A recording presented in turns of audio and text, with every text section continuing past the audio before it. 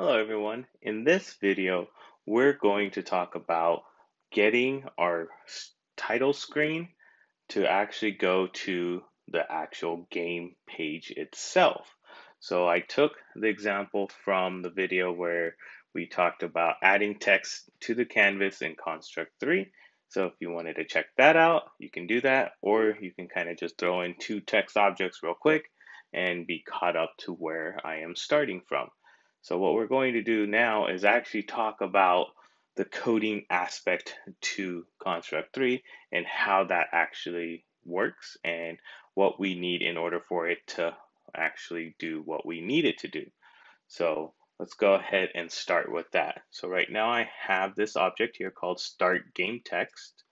So we have that there. And what we're going to do is make this where it becomes clickable in order for you to go to the layout of the next game or to the actual game scene itself.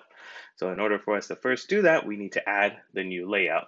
So let's go ahead and do that. So to the project side, which is on the right, you're gonna see where it says layouts. If you right click there, it's gonna ask you to add a layout. So I'm gonna click add layout and it's gonna ask me, do I want the event sheet or just the layout itself? I am always going to click the event sheet for the videos that I am creating.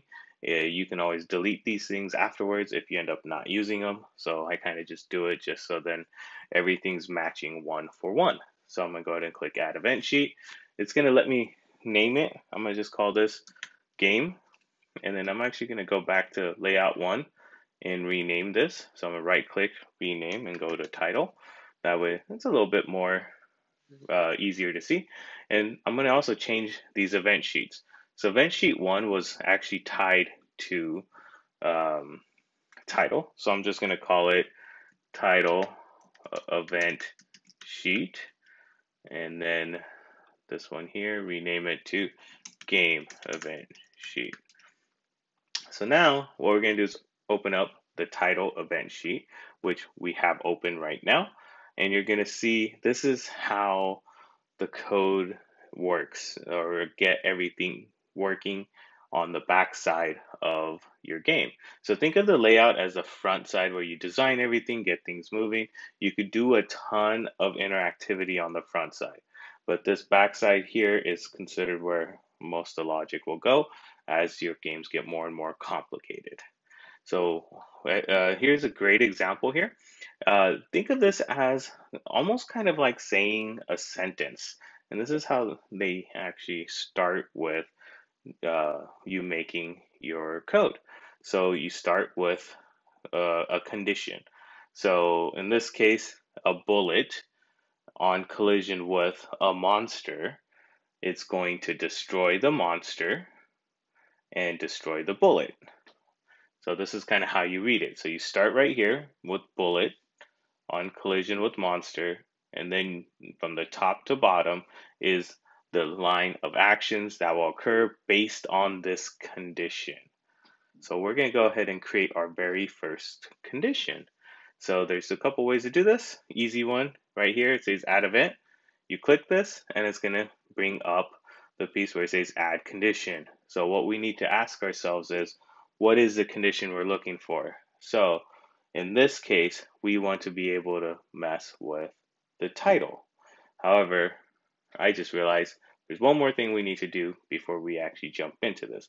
So go ahead and hit cancel for a second and go into your title layout. And I want you to double click anywhere and you're going to scroll down and you are going to pick an input. We need access to be able to interact with our game. Right now, we can't use any kind of mouse or fingers, a keyboard, or a gamepad. So we need to add these items in. So I'm going to add a mouse for right now, and you could click insert, and that's all you have to do.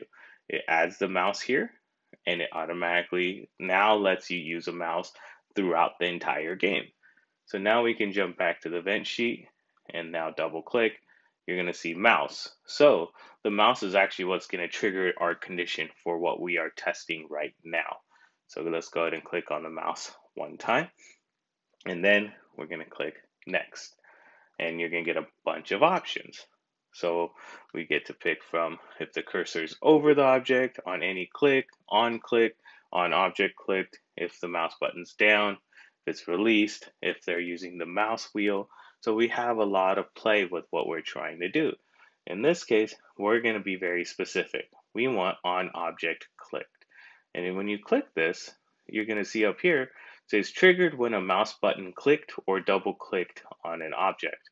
And that's kind of what we want going on here. So we're going to click next, and then it's going to ask you, well, what side of the mouse? Left, middle, or right?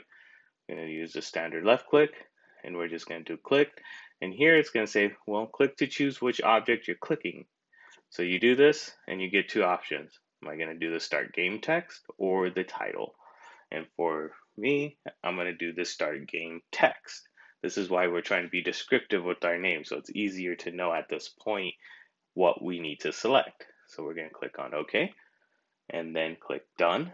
And then congratulations, you had your first line of code. However, it's not complete because we now need to tell it to do something. So let's add the action, which is right here.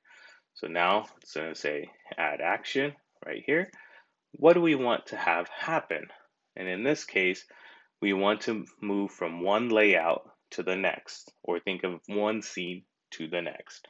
And in order for us to do that, we need to click on System. So once we click on System, you're going to have a bunch of options. Now, it's okay. We're going to cover a lot of these as we go through, but just know right now we're going to keep scrolling down until we get to the Layout section. And then we have a couple options. We could go to Layout, or we could go to it by name. Either one works. So I'm just going to click Go to Layout so I could show you what happens. It's going to ask you what layout. I only have two, so it's going to pick the other one for me. All right. And then I click Done. Congratulations. Now you have where it says on the mouse, or mouse on left button clicked on start game text, go to game. So it almost reads like a nice sentence of what's going to happen. So now if I hit play, I get my first game, I go here, I click, and everything went away. Now, how do I test to make sure that's actually what I want to have happen? I'm going to close this for a second, go into the game layout, and I'm going to add dummy text for right now. So I'm going to go here, I'm going to call this dummy text because I don't want to use it later. And in here, I'm just going to say, you are in the game layout. And let's just make this, there we go, boom. It doesn't even have to be really nice or fancy. And now we click back into the layouts of title and then click play, click start game, and see how everything changed. So that means you have successfully connected one layout to the next.